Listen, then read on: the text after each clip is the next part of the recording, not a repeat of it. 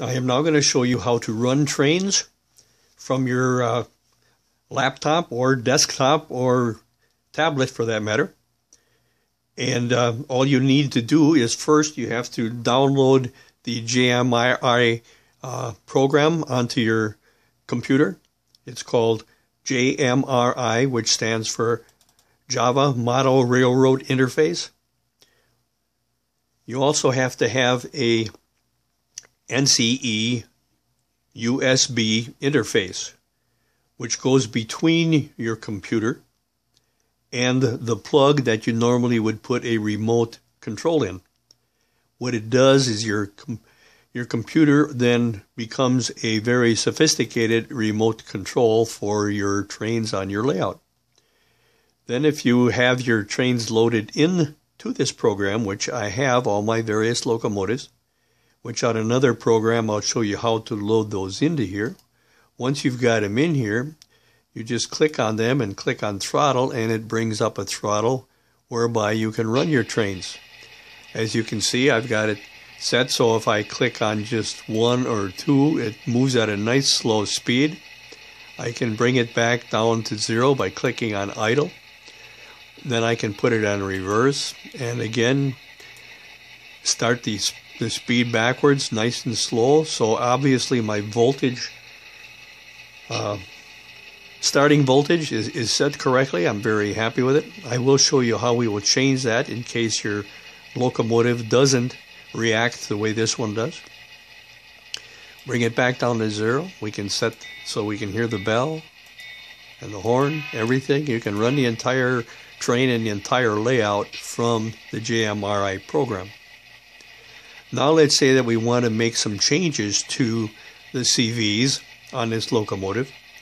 We just go down here and click on program, and up comes the screen that has the information in that number 1. I typed some of this in when I loaded this locomotive into the system. Others, some of the information about the decoder, it got directly from the decoder in the locomotive. Once I've got it there, then I can go through the basics. Right now it's operating on the long address of 110. The primary is number 3, the long address is number 110. I've got it so it's running right now on the long address of number 10. Here again you could change that to the short instead of the long if you wanted to. It talks about the different acceleration and deceleration rates and so on. This is the one where you change the starting voltage. Right now it's set at 0. This locomotive, because it's in really good shape, very good lubrication, whatever else, everything is good, is set at 0, so that works great. But let's just change it to something else just for the sake of showing you what the difference is when you change the starting voltage. As soon as you put a new number in here, you have to go down to the bottom of the screen here and click on Write Changes. The changes that may be made on this sheet will now be written. It turns red, that means now it is writing those changes to the decoder in that locomotive. So now the starting voltage for that locomotive is set at 60.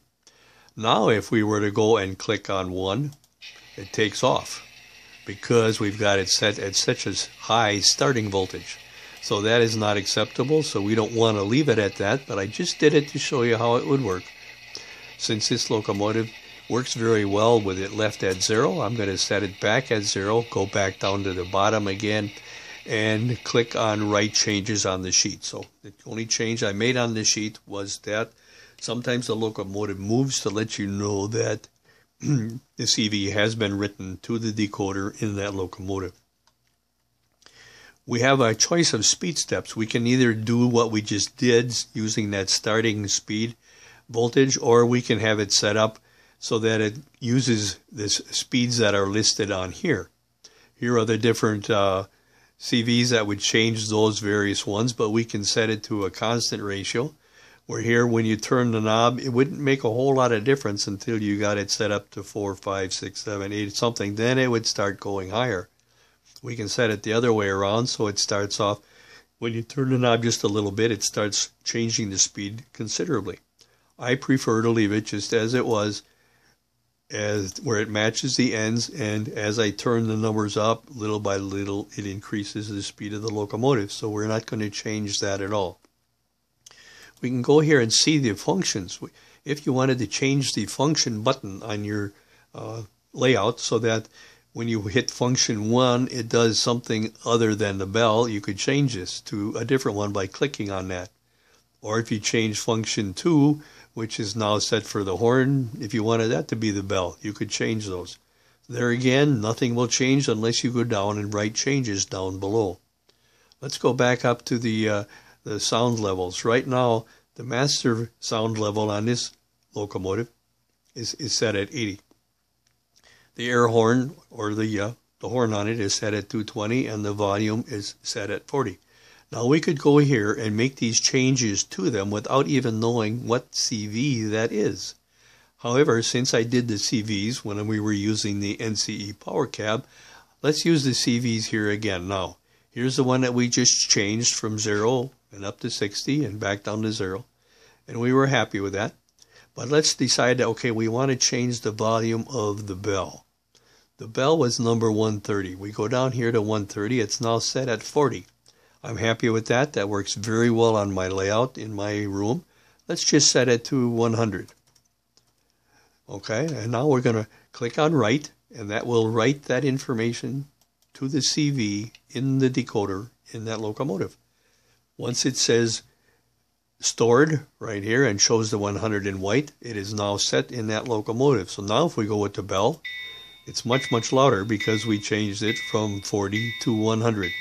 Okay, let's turn it back off, and since I don't want to leave it at that, I want to get it back to what I considered good for my locomotive in my layout.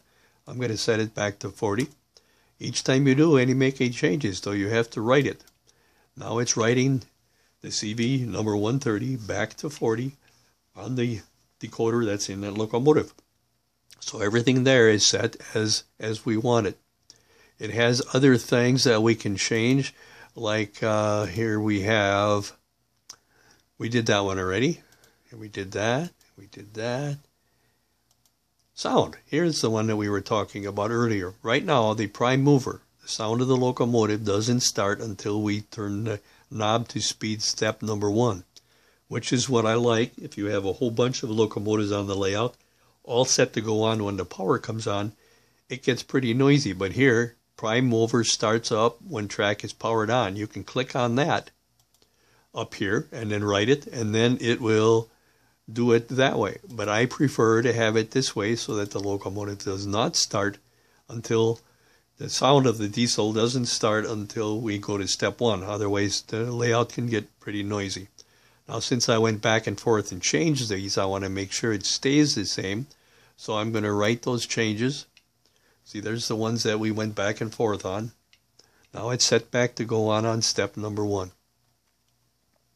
So now you've seen all the different things that you can change, both with CVs or with other screens that you're able to pick things right from there without having to know what the CVs are. However, it's always good to know what those CVs are so that if you want to make the changes on your standard NCE power cab or any of your cabs that you have on your layout, you can do them without having to go to the computer and your programming track.